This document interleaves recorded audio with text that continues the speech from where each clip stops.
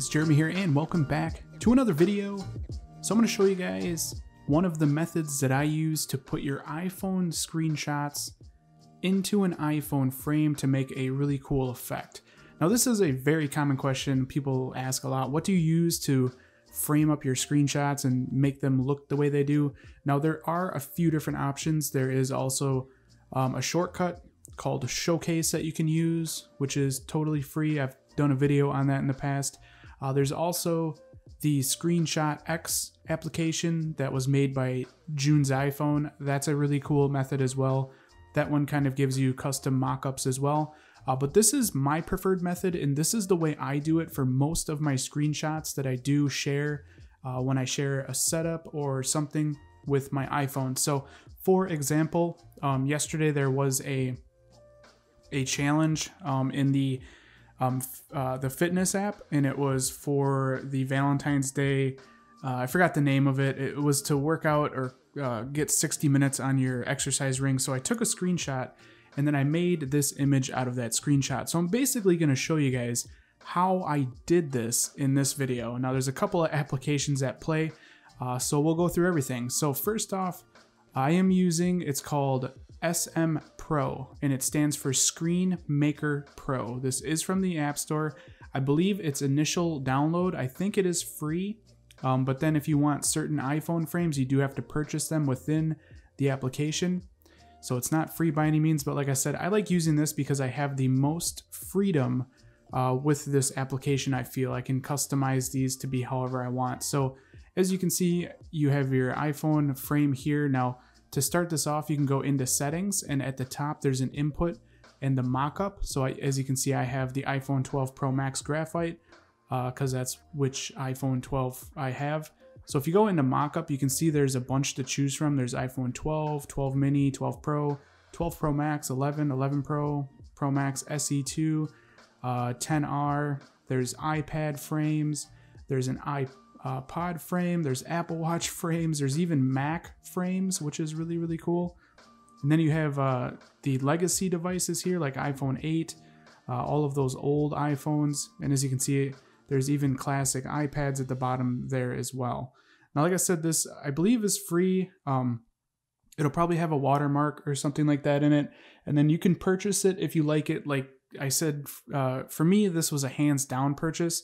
I think it was just a couple of bucks, and to me it's worth it just because you can really make your screenshots look cool. So within the 12 Pro Max, as you can see, I can choose from graphite, silver, gold, Pacific blue, there's portrait, there's landscape, there's 3/4 left, there's 3/4 right, there is 3D, and as you guys can see, that's what they look like. So I'll just do this one that I have selected for example. So once you've chose the mockup you like, you can jump into your photos and you can choose a screenshot.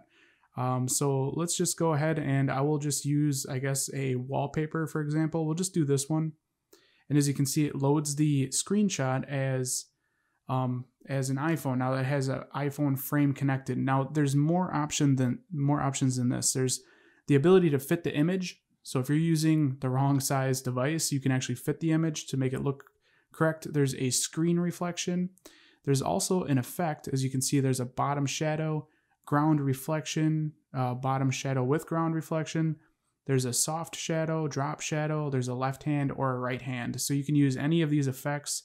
I guess what I'll do is I'll use this one, and then you can change the background as well. I like to do this myself in a different application, but you can customize the background. You can use your own image, as you can see at the bottom there, or use different palettes or colors or whatever you want.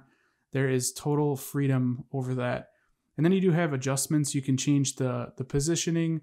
As you can see, full range of adjustments here on the screenshot, which is pretty amazing.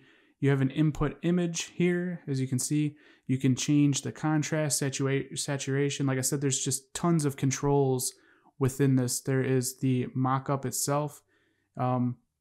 Some of these I know you can actually change the angle of them as well, like on those 3/4 or 3D ones, you can actually change the angle at which the iPhone frame is displayed, which is pretty cool.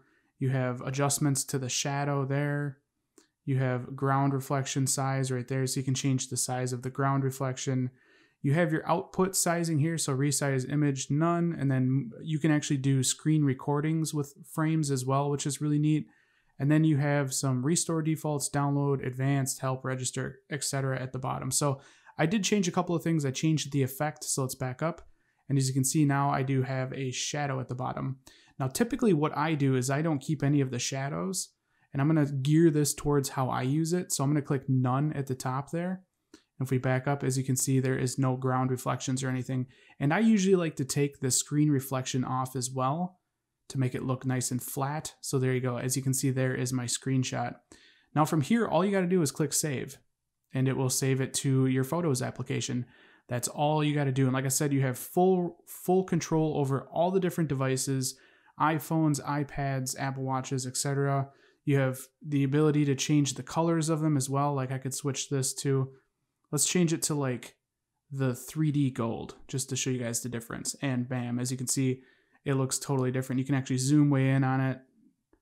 So you can use this to make some pretty amazing mock-ups, in my opinion. So I think you guys get the idea of the application. Now, when I create my my images, I actually go into Pixelmator, and it should be left off right where I was last night, as you can see there. I'm gonna back up and create it from scratch so you guys see how I use Pixelmator. Now, I use a default size for these. I do 2000 by 2000 in size, pixel size. I find that that just is the most resolution I can push. I could make it bigger if I wanted, but that seems to be a sweet spot in my opinion for having enough detail. But first thing I like to do, typically, it really depends on how you want to customize this. But usually what I do is I bring in just that original screenshot first, and then I just stretch it out so that it takes up the entire box. Usually something like that. And then what I like to do is go into the effects, add effect, and then I add the blur. And this blur is totally customizable, how blurry you want it. I usually set it to something about like that maybe. Click on apply, click done, and then now I add that screenshot with the frame over the top of that. And as you can see, that's what it looks like. Now another cool thing you could do is maybe you could adjust the color of this by making it maybe a little less bright so that the screenshot pops out just a little bit more, maybe something like that, as you can see. And that's basically how I make my screenshots. Now there's a ton of different varieties. It's all up to your imagination. Let's say we don't like the apps being behind there. Another cool thing that I like to do is I like to put just the original screen or wallpaper that I'm using in. That can always be a really cool effect as well. So let's go ahead and stretch this out. Get it roughly to the size of the screen here. Maybe about like that. And as you can see, that is mimicking the wallpaper that I'm using, and it doesn't have the app icons. And what you can do is kind of line this up with the screenshot. And as you can see, it almost looks seamless. So it's just another idea. And literally I just thought of that off the top of my head. And of course, I like to do them in square because I think it makes them turn out nice and even looking.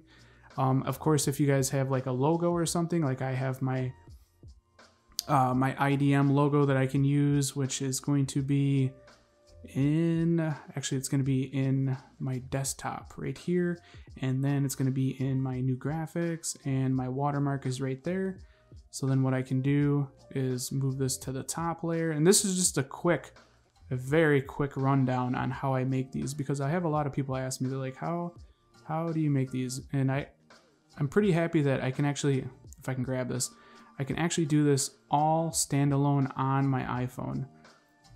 So we just resize it like that. We can back up a little bit, see what we're working with, and then drag that maybe down to the corner for when it snaps right there.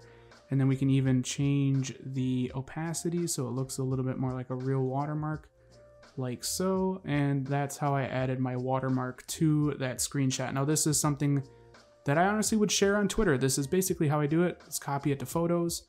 Let's exit out of Pixelmator. Let's go take a look at this image. Oh, we are in the wrong application. Let's go in here and go to the bottom. And there is the image that I created right on video for you guys. And that's what it looks like. And that's kind of a method that you can do to make your, showing off, a setup or icons or widgets or something. You can make it look really cool. This is the way I like to do it personally. Of course, there's many other options. I'll probably cover other stuff in the future, but this is how I currently create them on my iPhone, and I think they look really, really nice. But anyways, hope you guys enjoyed this video. If you did, be sure to leave a thumbs up. Also, forgot to mention, I will leave links for everything you guys will need in the description. So it'll be a link to ScreenMaker Pro in the App Store. And then I'll also leave a link for Pixelmator if you guys want to pick that up. It is a paid application, but it's very powerful and I highly recommend it. But anyways, I'll catch you guys in the next one. Later.